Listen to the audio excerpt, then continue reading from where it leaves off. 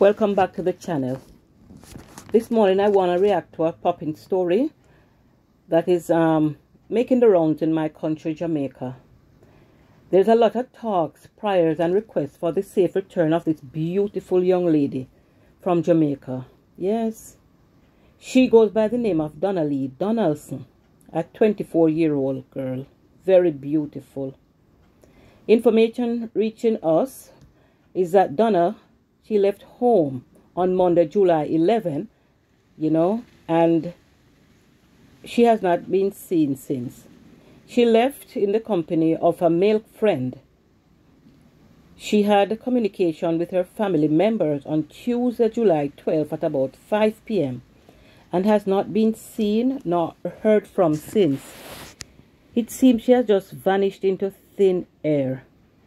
A missing person report was filed with the police by her family on Wednesday, July 13. But up to date, nothing has turned up. No news. She has not returned. The question on everybody's lips is, where is Donna Lee Donalson? For many of us, we would like to comfort ourselves with the belief that she is just cooling out somewhere and that she would soon return home. Yes, that's what we are hoping for. That she, would just return home to her family and loved ones, and so we keep praying. We keep praying because that is exactly what we would want, that she returns home, to her loved ones. But others, however, are thinking the worst.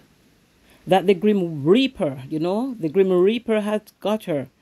And especially now, she has disappeared for more than a week. According to the Jamaican Gleaner of Sunday, July 17, 2022, a high-level police probe has been launched into her disappearance. I do hope that we will hear great news of her being found alive and reunited with her family. Miss Donaldson's family and community members had demonstrated their disgust of her disappearance by launching a protest for her safe return. This protest took place in New Kingston yesterday, where it is alleged that she was last seen. Yes, that was where they said she was last seen with this companion of hers. And so they figured that they would, raise an alarm in that area so that if anyone has any information about her, they would bring it forward. There are many talks being, going around. Persons are speculating as to what might have caused her disappearance. I really don't know. I am just reacting to what is out there in, mainstream media. I am not going to join the speculation bandwagon. What I want is for this lady to return safely to her family. Wherever she is, cooling out, at least let us know that she is okay. Let us know that she is safe. Many persons who go missing in this country, sometimes never return home. No trace. We don't know what happened.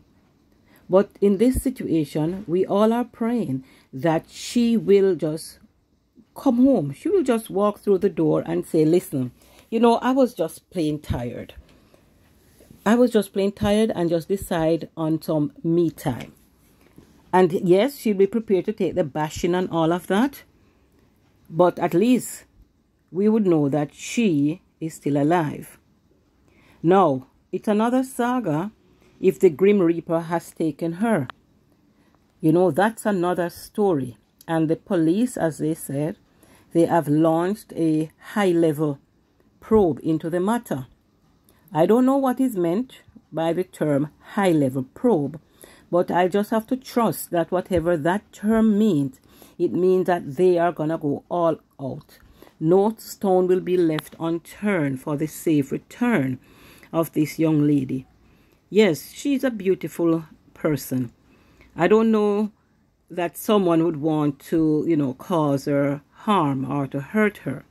So I am of the opinion that she that she is alive and well. She must be alive and well. You know, here her mom is really been crying. She has to be comforted. In one of the news releases that I have seen, her brother, you know, was on the phone and he was talking a lot about her. Mainly good things, or only good things. One news report was saying that her mother is sickly. She had pneumonia, and the daughter would have been the one who, you know, would be taking care of her. And the fact that she has gone missing, it has sent this mother into distress. It is not a good feeling. I don't know that anyone feels good when a family member or a friend or a loved one goes missing. And here in this picture, the agony, the pain, it is quite well exhibited. There is no, you know, shame. She is crying. She is crying and she's begging anyone who has any information to come forward. Let me have it, whether it is good or it is bad. Just let me have some information. I don't know what the story is. I don't know who she left with. I don't know if the person she left with has anything to say about the matter. You know, I don't know. But the news says that there's a high-level probe taking place. And when a high-level probe is taking place, then I would assume that the person she was last seen with, he or she would be persons of interest. And so, during the probe or the investigation, this person would have been called upon to answer some questions and to shed some light on the matter. I do hope, as I said, that she is just cooling out someplace and that she will return home safely. It is time like these, you know, in times like these, that we have to bond together as a nation. We have to bond as parents. We have to comfort each other. And as I said, hope for the best. I wouldn't want to think that anything bad has happened to this beautiful girl. You know, she has a bright future, I guess just as bright as her face. Yes, and I am saying beautiful here, not because of Donna Lee's physical, you know, expression or of beauty, but I am saying that any person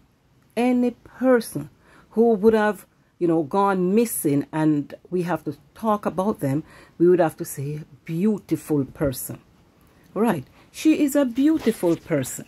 Just looking on her, you know, we are saying that no one would hurt a person. No one would hurt another human. Yes, and for her to have left with a friend, it must have been, you know, a situation where she would have trusted this person. There are many talks, you know, in mainstream media. Her mother, you know, gave her side of the story and of the person that Donna had left with. The mother said this is a person who Donna and the family would have known for about 2 years. So Donna would have trusted to go with this person. And I am saying that, okay, fine, for her to have trusted and have gone with this person, someone she has known over 2 years, then it brings me, you know, to the conclusion that she is just cooling out someplace, you know. She is just cooling out someplace. Nothing is wrong with her. It can't be. You left with someone who you have known over a period of time. So I am saying, and, you know, the type of person you have left with is a person who we expect to protect, you know, to protect her. So I am holding on to the belief that this beautiful girl is alive and well. Yes, she has to be. She left in the company of someone who she knows is supposed to protect her at all costs. She will be protected. This is not the first time she would have gone with this person, and she would have returned. Whatever the situation, whatever the relationship is, I don't know. But I am saying that she must be alive someplace. I will not accept anything else. I certainly do not want to accept anything else. You have left with someone who you know will protect you at all costs. It means that you are alive because you were being protected. But then the family is saying that the person she left with was the one who called and, piqued an awareness that something might have gone wrong. Because the way the person would have asked for her, if they had an argument or if they were in some type of verbal fight or otherwise, the way the person, called and asked for her and reported that, okay, she had left, his presence, I'm saying his presence, a day before, and he hadn't heard from her. It was different from the way that he would have normally asked for her. So this piqued an interest in that type of conversation because it deviated from the normal way which he would have asked if they had a fight. So they are holding this companion, responsible for her in that the way he would have asked for her previously, that had changed. So they are holding him responsible.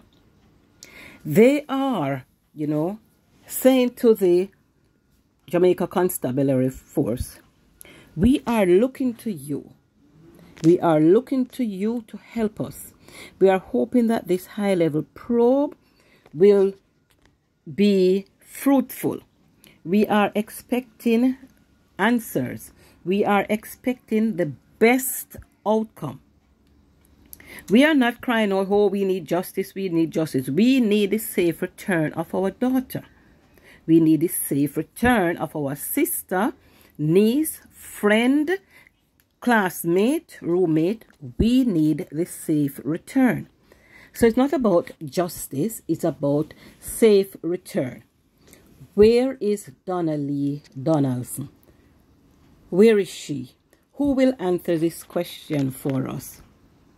My friends, I hope for all of us sake, for the country's sake, for the family's sake, for her roommate, for her friend, for every Jamaican, for every woman worldwide, we are hoping that she will be home to her family and that she is safe. We will keep on praying. We will keep up the vigil. We will keep on hoping because we have to believe that she must come home to us alive. Donna Lee, wherever you are, I hope and I am praying that you are alive and well and that you will tell us exactly why you kept us, in such a suspense, high-level suspense, sleepless night, grief, crying, the pain of a potential loss, the pain of a mother, the grief. Why did you keep us in such type of suspense? My friends, I hope that you will help to pray for her safe return. And I hope that our story upon her return will be one of good news. Take care. Walk good. All the best. At this time, we all panic. We all are fearful. We all, pray hard. When we leave home, when our kids leave home, we just pray for their safe return. Because we don't know what is happening in this country. Many persons are just, not showing up.